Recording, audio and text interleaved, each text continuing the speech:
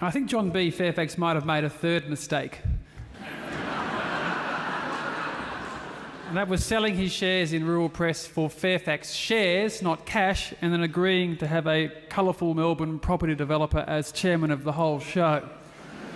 Now, I was going to make a quick point. I've probably bagged more journalists and media bosses than anyone, and I've assembled a massive enemy list over the years, and I can tell you I've definitely reached the conclusion that journalists are great haters. They remember and they impose bans, and it is incredible how long they last. 10 years after I criticised the Fin Review's publisher Michael Gill, 3AW Morning presenter Neil Mitchell and Herald Sun editor Peter Blunden for being in various ways too soft on Jeff Kennett and his government, I'm still pretty much banned by all of them.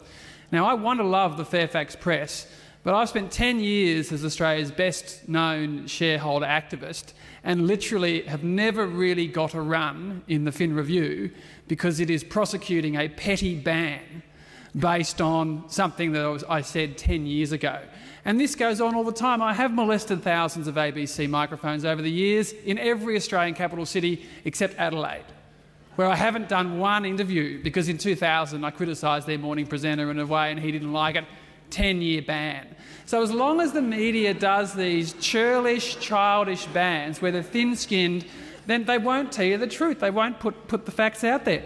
I look forward to the day when the Fairfax Press, particularly the AFR, will take up the story that Australians are the biggest gamblers in the world and that Woolworths is the biggest pokies company in the country.